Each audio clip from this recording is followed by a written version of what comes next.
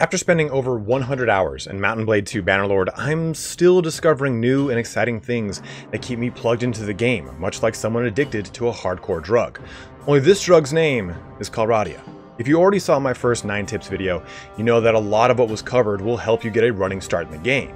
But with a slew of patches that have been released and a number of balances, I have 9 more tips to help you get started or further your adventures in the mighty realm of Mount & Blade 2 Bannerlord. Quick disclaimer, as always with any kind of early access content, some of these tips might fall out of use with further patches, but hopefully the ones that I've selected are relatively timeless or from systems that are a bit more set in place. So I'm going to go through a lot of those tips here today and talk about how I can hopefully make your playthroughs a little bit easier or a little bit faster and more efficient. Now, I have talked about some of these tips in 1 or 2 of my videos before, not all of them, but I do want to drill down into a little bit more detail in this video to help you kind of really get started with your game. So let's get cracking on our list. Our first tip is about attributes, and it's going to start out in the character creation screen. This will be helpful for your first or your next playthrough depending on what patch is being released and what modifications are made. But when making your character, try not to focus so much on skill points. It's easy to get caught up in the focus point system, the little hashes, of completing the narrative of your character through the character creation screen. But one thing you have to take into account is that your options are dependent upon A, the culture you selected at the start, and B, the occupation of your parents, as this will change the options presented to you after the second menu. For instance, a Sturgian character can start with 5 roguery, whereas no other culture can do the same. So my recommendation to you is, once you've selected the cultural bonus you want, which may or may not be bugged right now, just make sure the attributes you've selected for your character match up with what you want to focus on. For instance, I want this character to focus on two-handed, riding, and throwing. So I've got 4 vigor, I've got 4 control, and 3 endurance. It's important that I get a higher attribute score in the corresponding skill than the actual skill focus, the little hash mark there that I was talking about earlier, because the attribute gives a larger bonus to your learning rate than the skill focus. Also, you get far more skill focuses in the game at 1 per level with only 1 attribute per 3 levels. This should hopefully help break down the analysis paralysis that can be caused by getting the configuration of options just right when creating a character versus just simply focusing on the attributes. Tip number 2 is optimizing your companions. You don't always need the best companion, as they will level up while they're with you. And with attributes being somewhat randomized with a baseline of averages, you might get a higher skilled companion that has a lower attribute in their preferred skill. You're better off getting the most convenient companion for the specific skill you want and making sure that their additional combat skills support the role you have in mind for them in your army. A really good example here would be Sorius the Healer. She has got 84 medicine. She started at 60 and she's boosted up to an extra 24 points in being my companion. But of course the best surgeon has 120 skill, but maybe not the best intelligence. So a really good example then of that would be Quaris of the Wastes. He is the best scouting companion, but his cunning is really only 4, with his social being 5, and he's got 0 social skills. So running around the map to gobble up all these best companions isn't always the best choice, because you will oftentimes fall behind the power curve as the rest of the world gets stronger and better, and you have to deal with nations that fall as you kind of spend time picking up your companions. But I would still always recommend getting a scouting and a healing companion as fast as you can. Tip number 3 is on mounting sieges. Now, in order to maximize your chances of success and reduce casualties during a siege, you should take advantage of at least 3 siege engines. As of the creation of this video, there is a problem with how the AI sieges and will oftentimes get stuck on siege tower ladders, group up at the top of stairs on the wall and not charge into the keep, or just march up ladders and get butchered. This doesn't happen all the time, but enough that it's dangerous. What you should do is build siege engines that will destroy the walls, the enemy siege equipment, and allow your troops to just funnel into the openings without getting stuck in buggy situations where a 5-to-1 advantage is neutralized by self-imposed choke points due to bad AI. So, when you get your siege engines queued up, you do that by left-clicking one of these blinking locations and then choosing one like a trebuchet like this. You want to make sure it gets near built. So you can see this guy's just about to complete. Wait for it to complete, and I'll show you what we'll do. We'll stop, we'll pause it, we'll left-click it, then move it to reserve. This will prevent the other siege engines from destroying it. And you're going to do this until all 4 are built up. And then you're going to click this location again. On all 4 of them, you're going to pause to do this. And you see this little icon that says Trebuchet, but now it says 1. Well, once you've completed all 4, this will say 4. Just boom. You've put all 4 back, and they will all attack at the same time, destroying the walls, destroying the ballista, and this is probably the best way to deal with sieges. Do keep in mind, if you do use this advice, please make sure that there are no other armies coming to just rout you. Be mindful of stuff around the map, and also make sure you have enough food. That should help you out when you are besieging a settlement, either as your own kingdom or the vassal of another. Tip number 4 is minor clans. Now, I did cover this in my How to Make a Kingdom guide linked in the upper right corner, but in the beginning portions of the game and throughout your playthrough really, you should really be trying to hunt down minor clans in between wars or big engagements. There's a number of reasons behind this. For one, in the early game, if you focus on some of the weaker minor clans or the more minor lords within the clan, you can rake up a lot of good money and renown by looting them and then ransoming them to the tavern. But you also have a chance of getting high tier loot from the commanding general, who will invariably charge your army and get killed. Lastly, depending on your faction, you can use the prisoners to convert into soldiers that fill the gaps of your army, especially in the early game. Take, for example, the Brotherhood of the Woods in Valandia. Well, let me bring up how to find these guys. You're going to press N to bring up your encyclopedia, press clans, then press minor. This is going to show you all of the minor clans. Now, the Brotherhood of the Woods has access to the Arboreal line. If I type in Arboreal up here, I will see the Brotherhood of the Woods. Now, these guys are very cheap and easy to acquire early archers, and you won't have to kind of go through your Valandian recruit line to get your crossbowmen so early. You can just use these guys. And a really good further example is one that I actually even have in my own party, are the Elefthero. Now, these guys stand, I believe Elefthero translates to free people.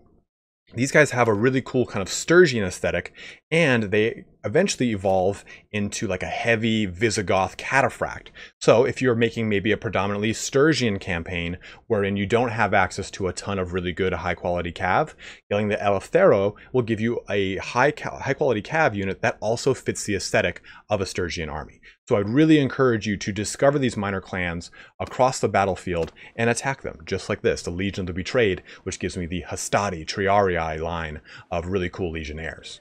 Number 5 is marriage. Now, this is something that I only recently got involved with in the game, and I'm surprised at how much it will benefit you, the player, if you do this earlier rather than later. What you want to do is pop open your encyclopedia, go to Heroes, sort it by either male or female, depending on the character you're making. I'm looking for females. And then sort the occupation by a noble. And then I'm going to do Empire because that's the culture that I'm primarily playing with. You can sort this to whatever you wish. Then click Sora because she's the one that I went ahead and married. And from this, the biggest benefit is that you'll get an additional companion that helps you produce children, which will then become companions for you once they're of age. Also, you will get access to their armor, which is more often than not very nice tier 6 armor. Fair warning, I wouldn't rely on this tip as a good way to get money, as with the modifier system being added in 1.2, this could mean that we could get a modifier added to the items that would thus drastically reduce their price. So just rely on this for the actual stats, which wouldn't be affected by the modifier. And then the other big thing you get from this is if you click over to your clan, your wife and your kids do not fall under your companions, so they will not be restricted by your clan tier rank, and you can have more companions that are either, this one's focused more on steward and on trade, or a more combat-oriented wife and or husband. Tip number 6 is perk tags. Now, as of the creation of this video, there are still a number of perks in the game that are bugged and not working properly, but this next tip is a timeless one and really important when determining how to build out the perks for not just your main character, but every character in your clan. When you take a look at your character menu and you hover over every perk in the skills scroll, you should see a parenthetical notation that tells you how or when the skill will apply. Take, for example, the steward line. A number of these skills are only active if you are the governor, the clan leader, or maybe even the quartermaster. So when you're looking at these notations, make sure that you're selecting perks that you or yourself are going to benefit from, the roles that you have in mind for the individual members of your clan as well. So if it says party member, then your companion simply needs to be a member of the party, versus, say again, a party leader, which will only apply to yourself or a companion you've had create their own army. Now, another quick little tip here is to look at this little portion. This will tell you how to increase a skill. Also, pressing this I button will tell you whether or not the skill will apply to you or a specific role. So a quartermaster for the steward. The roguery will give us party leader, and also a number of the roguery perks are not working right now. But that'll bring us pretty nicely into our next tip, which brings us nicely to number 7, leveling roguery. Now, roguery might not seem like an overly important skill, and with its current iteration in the game, there are not many overall benefits to it outside of the passive that it grants you as the party leader. That passive can actually be pretty substantial. Here's one of my companions with a very high 120 roguery skill. You can see that this grants 30% better loot from enemies to, again, the party leader. And as of the creation of this video, a lot of the skills, like I was saying, aren't working, the perks themselves. And since there's no clan role, like a spy master, you, yourself, the clan leader, can't directly benefit from roguery. But I still think roguery has a place. I have a character with only 32 skill, and he was still able to get a tier 6 chain chest from a C raider boss after doing 2 hideouts. So I think right now it's not in a great place, but it will be way better in the future, especially if we get, say, again, clan roles that you can leverage roguery. But how do we level this skill? Let's jump over to another save. Let's talk about a quick little trick to getting your roguery leveled quickly, especially in the early stages of the game. Now you want to find a band of looters with prisoners. You hold down Alt, you can see the prisoners. Now grab a lot of peasants. Peasants, you then want to group into their own group in the party screen. You do this by selecting the group, selecting the formation, make them just say 4, for example.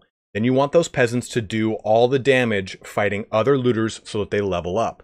They will level up from peasants to watchmen. Then from watchmen, you have 2 chains.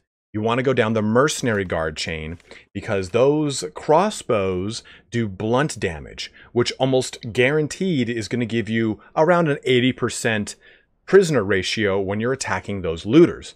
So you get yourself a nice group of hired guard. I've got a mercenary guard of 15 right here. You set your main infantry in front with shield wall, and then you use your mercenary guard to just pluck apart the looters. The result will be a nice band of 33 or so, depending on your allotment based off of your army size, set of looters.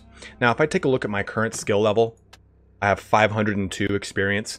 Now, from my testing, you get around 40 or so experience when you're at this really small portion of the game. Now, keep in mind, I have 4 cunning, I have 5 focus points, so your mileage might vary with the actual experience you get by donating.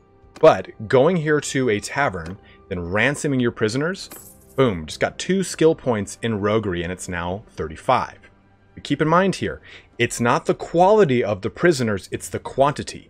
So 30 Imperial Cataphracts will give you the same amount of experience as 30 looters. That's going to be your biggest way to increase roguery quickly. Number 8 is leveling leadership. And leadership is one of the strongest skill lines in the game, but it's one that takes a long time to really get any skill points in. Even when you're at the point that you can do it, it might not seem as easy to accomplish just because of the tax of pumping influence into your army to maintain its cohesion, or even summoning other lords to your aid. There's a bit of a trick to this though. To accomplish what I'm about to say, you either need to have your own kingdom or be a vassal to another, or else you cannot create an army. Vassalizing as soon as you reach tier 2 will help you get a jump on your leadership skill gains. What you can do is have one of your companions break off into their own party, then immediately form an army and summon them to your aid. So you do this by going to the clan menu, going to parties, clicking create new party, selecting someone, and then you've got a new party created. But keep in mind that you need to create a party with your companion that is above 40% strength. So take, for example, this gentleman. His max party size is 65, so I need to give him 26 or so troops to be at enough strength to form an army. And don't worry, it's not like you're going to run off and lose his troops. He'll be with you the entire time. Let's just give him some quick troops here for good measure. And done. You're all set. You've got a second army right here. So what you then do is press this button down on the lower right. This will summon an army, sort it by distance, and you'll see that your gentleman is close to you. And you'll see that this costs 0 influence. And you just press done, and you've formed an army. Press fast forward. There you go. He's set in your army. So you can now go do all the things you would normally do as a single party, but you're now doing it as an army, and you're gaining leadership skill. And the most important portion of the leadership line, in my opinion, is this one right here, the disciplinarian perk. You are able to revert bandits into regular troops. What does this mean? Well, every single bandit line is based off of some culture. So take, for example, Hillmen of Mountain Bandits. Mountain Bandits can then become really strong Valandians, or even really strong Valandian infantry or their cav. But they can also progress into their quote-unquote noble line, or the Valandian Squire line. You can see this down to the Valandian Champion, all the way into the Banner Knight. Even if you look at Forest Bandits, which is another really, really good one here, these guys will jump down into Battanian Fiends and Fiend Champions. So I think that the Disciplinarian perk is extremely beneficial. You cannot progress these guys into their standard regular troop format until you have that Disciplinarian perk. And this will help to get you a lot of gains very quickly. All right, number 9, our final tip is batch upgrading your units in your army. A number of people have seen me doing this on my live streams, and it is a sentiment that is talked about quite a bit on the Mountain Blade subreddit. But you should always be quote-unquote batch upgrading your units. Now, what I mean by that is, take a look at my group of Stygian soldiers here. 11 of the 17 are ready to be upgraded to the next tier. But the way that experience works is that it's shared across the stack, as it were. So, if one Stygian soldier were to kill an enemy, then the experience is split across the rest of the stack of 17. If I were to upgrade all 11 right now, then I'd be effectively cutting down the amount of experience the remaining 6 could attain, since there will now be 11 new units competing for experience against them. Lastly, if you upgrade your units one at a time, especially during the beginning portions of the game, you might end up having a soldier with better athletics or riding outpacing the rest of the army and getting killed off, wasting the experience and the time you invested. Just make sure you keep an eye on this, as any experience gained after all 17 of these men are ready for an upgrade will not carry over into the next tier. So hopefully this quick list of tips will give you a better idea of how to really get the most of your current or your next playthrough. I know that I find myself re-rolling a new character with every major beta or live branch patch that has a drastic sweeping set of changes. I will reiterate one last time that since we are in early access, there's a chance some of this might change, but I hope that your journey through Calradia is even more enjoyable now. As always, guys, thank you so much for watching here today. Don't forget to like, subscribe, go ahead and leave a comment below about some of the things that you're really enjoying or some really hot tips that really have boosted your playthrough. I really want to make sure that we continue to grow this vast font of knowledge for Mountain Blade 2 Bannerlord, especially as a lot of the patches have some subtle, hidden little patch notes that are not actually typed out or revealed. It's something that's discovered by the community as a whole. So as we progress through early access, please guys continue to share your information. But again, as always, have a good one and take care.